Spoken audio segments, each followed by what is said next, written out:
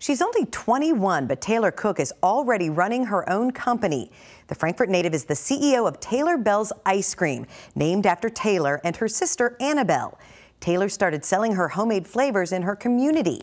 Now the farm fresh hand-dipped ice cream is sold across the Bluegrass State, from Rupp Arena to the Kentucky State Fair. The long road to success is sweet for Taylor Cook.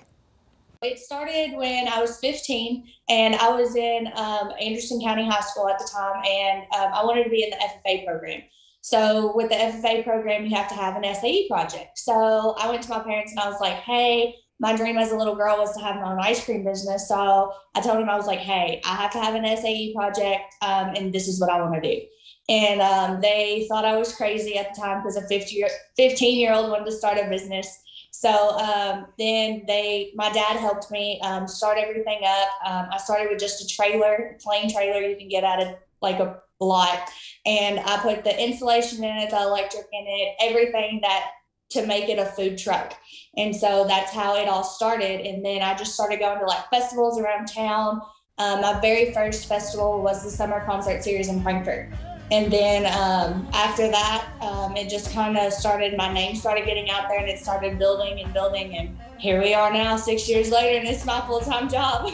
That is incredible that you were able to start this when you were only 15. So, what has it been like from then until now, 6 years later? What were some of the roadblocks along the way, and how were you able to overcome them? One major thing is health department, just because you have to have all the inspections, everything that you have to go through. So with that, taking the trailers to get those inspected to make sure that everything is to code was a really big obstacle that you had to go through, because I had to take it and then some things weren't right. So I had to take it back, fix it, and then take it back to get it 100%.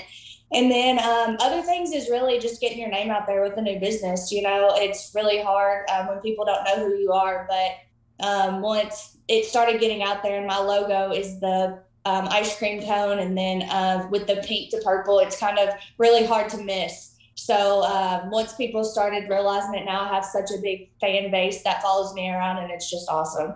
So you're having probably a very different experience than the people that you grew up with who are your age. Do you feel like by, being your own business person at such a young age that you missed out on things, or how has your life been different because you started this at such a young age? It definitely has been different. Some weekends that my friends are going out doing stuff, having bonfires or stuff like that, I've had to miss out on. But at the end of the day, I love what I do. So I'm like, it's fine. I have to miss some things, but I enjoy seeing my customers. I enjoy putting smiles on people's faces. So it really doesn't bother me. But it has been different from all my friends going out, having, just part-time jobs, and I'm running a business. So it is different, but I have really supportive friends that help me out when I need it, or when I just need a pat on the back when I'm having a bad day. So they've really been there to help me and boost me and make sure I keep going.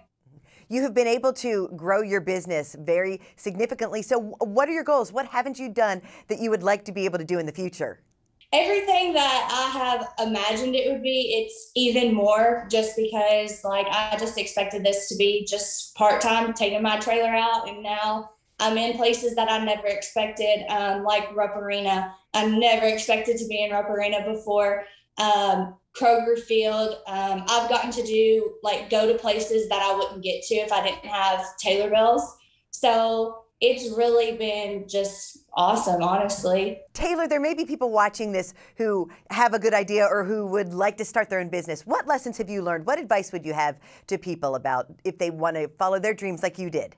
Definitely go for it. It is definitely a great thing to do. Being your own boss is really cool. But it is hard. You will want to give up, but don't, just because it is a great feeling when you finally accomplish that. Make sure you have some supportive people along the way, because you will get down, but as long as you have those supportive people and just keep pushing and trying, you will get it.